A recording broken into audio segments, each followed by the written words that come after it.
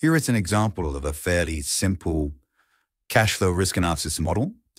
It's comprised of 4 sheets. The first sheet is cash flow analysis, where it has the final output, which is a net present value calculation. You can see that this is shown with a sparkling histogram. And then we've got a couple of other outputs here. One array output for the net income, an input for initial sales price, maybe some other inputs, another output here, time to complete, an embedded chart for Excel. And in the other sheets, we got 2 decision options. We can choose 2 different scenarios within run. Base scenario, where we don't invest any extra money towards increasing our market share, and the effort scenario, where we do. Then there are some other inputs in here in the market conditions. And finally, the results table. The results table uses the ModelRisk functions like Vose and mean to calculate the mean of the net present results, and for the sim percentile, which calculates the cumulative percentile for example, in this case, net income for the base scenario, Emietsu scenario, and another embedded chart. When we run a simulation in ModelRisk, we click on Start Simulation. No, if I don't want to save previous simulated results, the simulation runs. Here we're running 1,000 samples, each of 2 different simulations. And then when the simulation run is complete, it will open the results viewer, which is a separate application of ModelRisk, in which we can see all the simulation results that didn't come up with the model. Now, because I've already built this model and I've already defined a number of graphs for inputs and outputs, you will see that this is populated already. So we've got various different charts and different tabs here. The way the results viewer works is on the left-hand side, we have a list of the different simulation runs. We had 2 runs, base and extra. Then there are the list of the different outputs that we have in the model. So we have, and these are organized by the workbook and then the worksheet. So net income has one set of variables we've got here. MPV result is another output.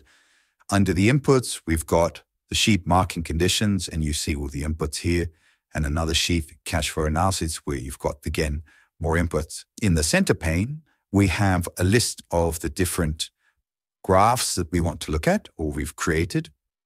And on the right-hand side, we have statistics associated with any of the input variables or output variables that are displayed inside the graph. And you can see here, there are plenty from 2025 to 2034.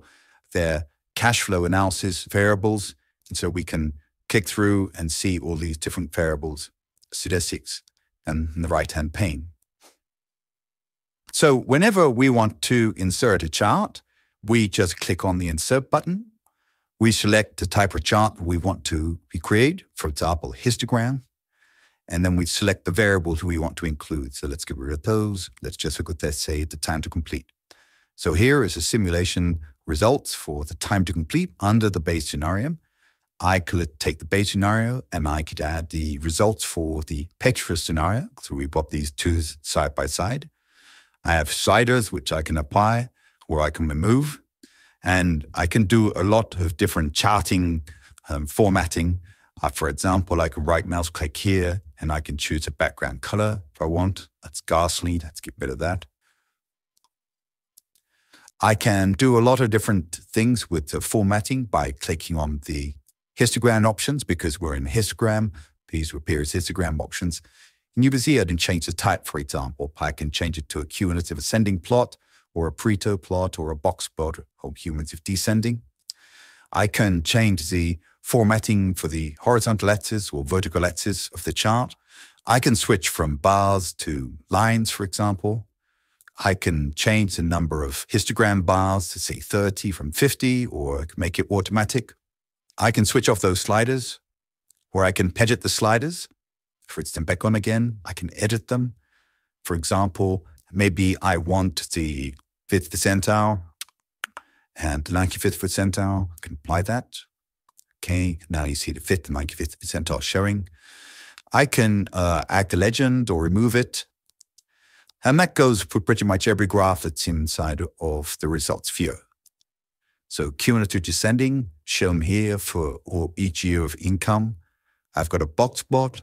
The box plot of those net income by year, you can see it's negative in the first couple of years and then positive in 4 years. This is one view that I can use for the box whisker plot. Another way I can do it is to look at just the standard box whiskers. So I can toggle. I can change the percentiles that I want sharing. So for example, this is sharing the 1 percentile and then the 10th and the 25th, etc.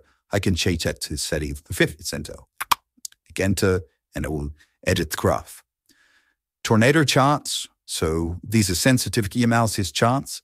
I can change this from a conditional mean or this is a cumulative percentile. I can change that to the conditional mean plot, for example. There are a variety of different ways that you can do it. And depending on which option you choose, you'll find that you have different controls associated with that option. Go to scatter plot. Scatter plots I'm showing, for example, here, base and extra scenarios together of net present value against the market growth rate. I can show just one or both. I can include a median point here or not. I can show a target crosshairs. So if I want to put a particular target value in, like for example, 0.5 with the horizontal axis, then maybe 0.7 for the vertical axis, you can see it's telling me the probability of being above and below on each of these quadrants. I can change the mode from showing the percentiles to the values. So when you see the values here, you will see this correlation level may be a little bit more than you did before. I can choose to show all of the values or just a few of them.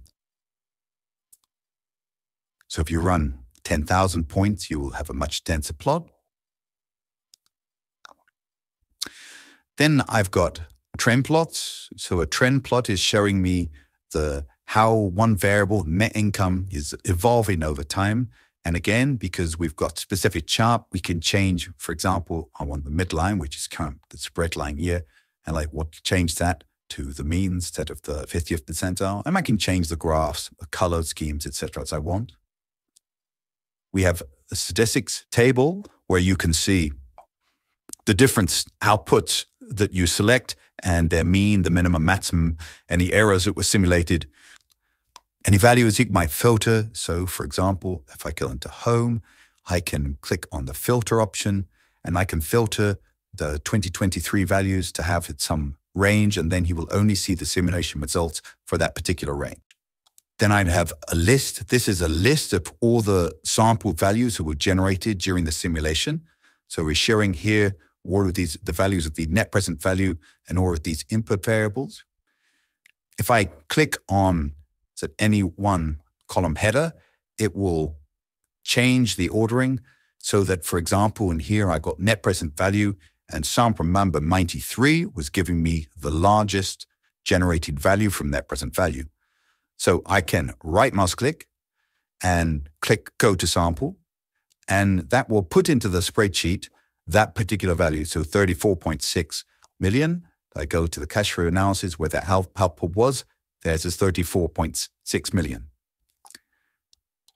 You'll notice that when I ran the simulation, each of these different charts was updated as a result. It's very easy to embed a chart inside of the model. All you do is you go into a place where you would like to see that chart in Excel. Then you click on the box plot and then you link chart, for example, new ink chart, and there it will paste it in the sheet, and you can move it around in that sheet wherever you want it to be. And then next time you're on a simulation, that chart will be updated with the latest values. We have an embedded Excel report. So what we did in this model, I move that out the way a little bit, you can see in the results table, here there was a table that we created based on simulation results of Vose percentile, for example, and you see the exact same table being replicated here. To do that, you go into the Excel model, you highlight the array, then you click on inputs, outputs, add simulation and embedded Excel report. Once you do that, then you will see that it will appear as an auction, an input auction inside of this chart.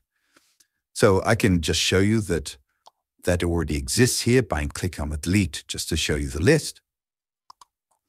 And it's easy to do, just like everything else. You insert and you go insert embedded report, and then a new one comes up and I can select whichever one I want to use.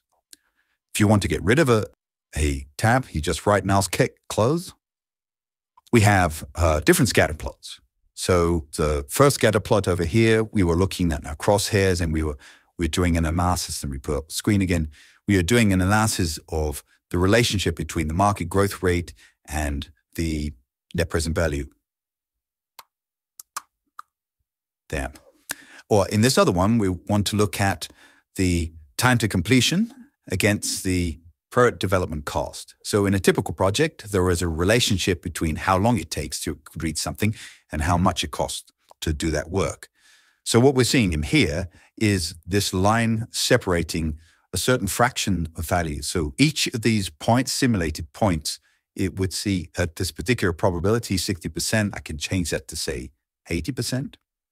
You see, for each one of those, 80% of the simulated values were less than both had a smaller production development cost and a smaller time to completion. And this boundary here creates the scenario where that's really the top 20 percentile of possible results.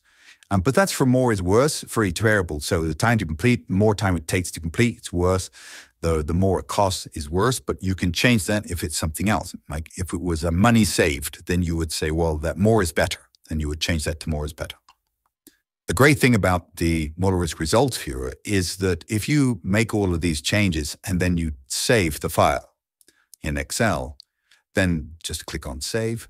Then the next time you run it, it will produce exactly the same charts, but with whatever are the latest simulation results.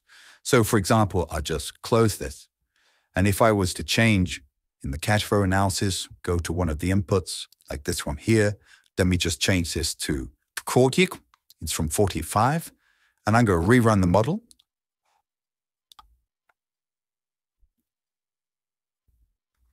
As it's simulating, it will be using this new input values into the model. So we're running first one simulation, and then second simulation.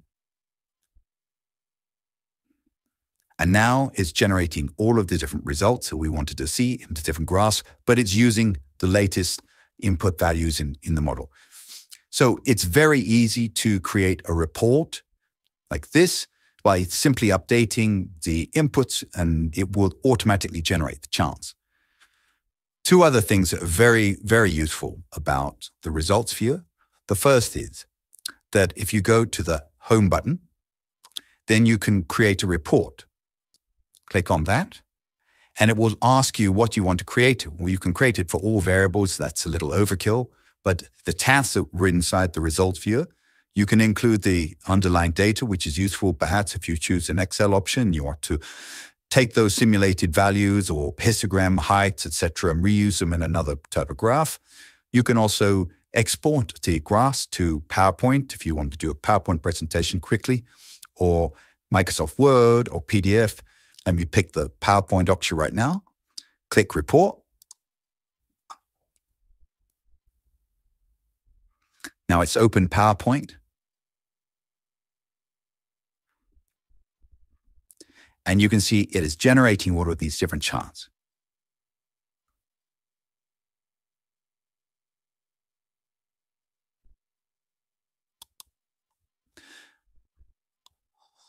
So now I can look at this PowerPoint presentation.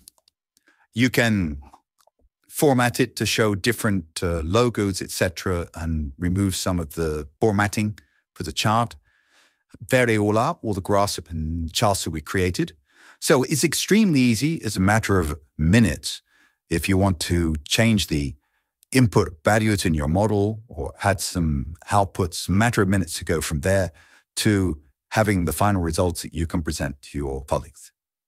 Finally, the last thing you can do with the results viewer is that you can go File, Save, and this will save a simulation results file. So the simulation results file is something that can be shared amongst other ModelRisk users without having to share the underlying models that you use to create the results. And when they do so, if they open that simulation results file with the results viewer, then they are able to create and change the color formatting of the reports and remove variables, add variables, etc. They can't change the underlying data, but they could create whichever reports that particularly of interest to them. And they can then go to the home and create their version of a report as well.